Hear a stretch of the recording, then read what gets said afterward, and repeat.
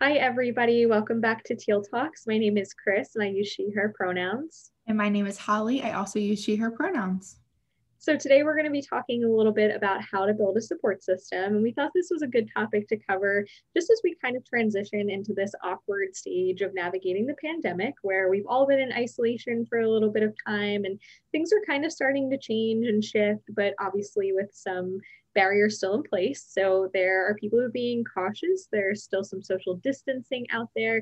And I think it's important just to remember that everybody is at different places and that is okay. But we wanted to share some tips on how to build a support system and what that would look like.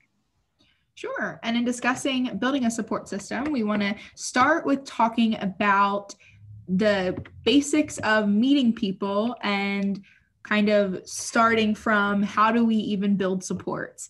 And so our first suggestion is to kind of embrace what you're interested in and what your likes are. So that might be looking for groups or events that might be related to your interests. That could be Facebook groups, that could be hiking groups in your area, or just like local events that are going on that might be socially distanced but involve things that you're really interested in. I know around us right now there's a lot of craft fairs going on, so if that's something you're interested in, that might be a really good place for you to go and meet people, or just kind of anything that could be going on that you're interested in where people will share your mutual interests.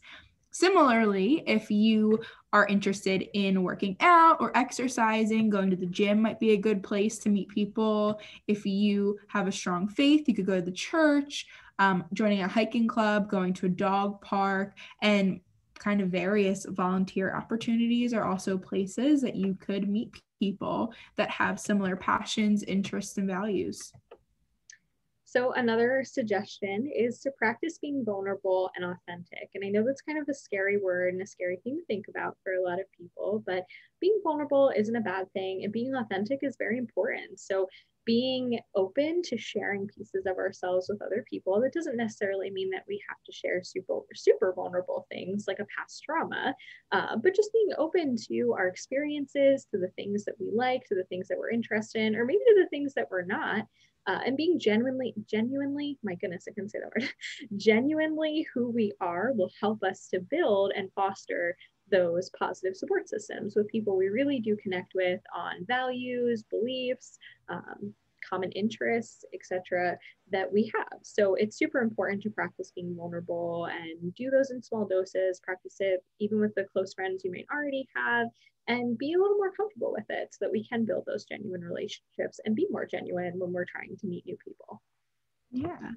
And with our supports that we're building, the way that we can kind of foster those relationships and deepen those relationships is the way that we relate to those people and interact with the individuals that are in our system.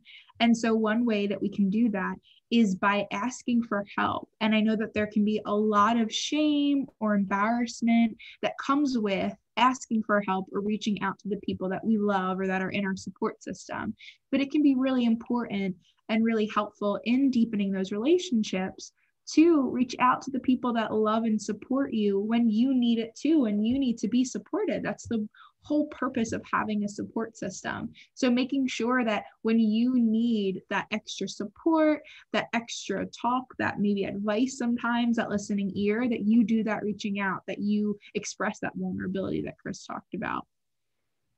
So on the side of the same wavelength as that, sharing successes is really important and celebrating those successes with the people in your support system, whether it's their success or your success, but sharing those things, celebrating them together, and just kind of supporting each other through that can be really helpful. So making sure we're there for both the ups and the downs is an important part of a support system. Checking in with people can be super important too. In one of our previous videos, we talked a little bit about how to check in with people, but that's a good thing to reference. So if you are not sure how to do that, go back and watch our video on that. But checking in with people around you and your family or your existing support systems can be a helpful way just to say like, hey, I'm here, and can really contribute to some of the other things we talked about with vulnerability and shame.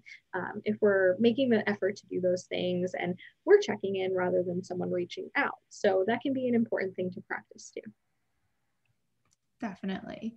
And lastly, some other ways that you can connect with people may be online resources. So Facebook groups or virtual meetings might be a good way to connect with people.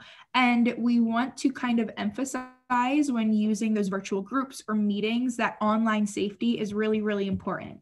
I know that in April, we had a lot of series or videos around building online safe spaces. And so just as Chris mentioned, maybe checking out our previous videos around safety and internet safety, that would be a great idea. But when we talk about reaching people online, we want to make sure that you are maintaining your comfortability, your consent, and sometimes your confidentiality, and making sure that sometimes it's really important to utilize groups that are from well-known agencies and organizations so that people are kind of vetted and those spaces are safe as well. But again, it's all about breaching connections and making those supports as well. So as long as you are being safe and the people around you are being safe too, it's really important to be able to build those supports. And like Holly said, there's definitely some very broad groups and then some that are a little bit more narrow. So like if I go on Facebook and type in dog lovers, that could be all over the place. But if I type a specific dog park in the area, that might be a little bit more restricted to people who are actually visiting that location. It might be an easy way to kind of get connected. So definitely practice safety though in those spaces. And hopefully some of these tips have been helpful to kind of get people started on building a support system. If you have a counselor, you can always talk to them, or even a therapist, to give you some tips on how that looks too, or how to do that. A lot of agencies in the area run groups, ours included. So keep an eye out on Facebook or other social media sites, or even postings on bulletin boards and different places you might go that would post information like that if you're interested in doing some of those things. So thank you for watching, and we will see you all next time.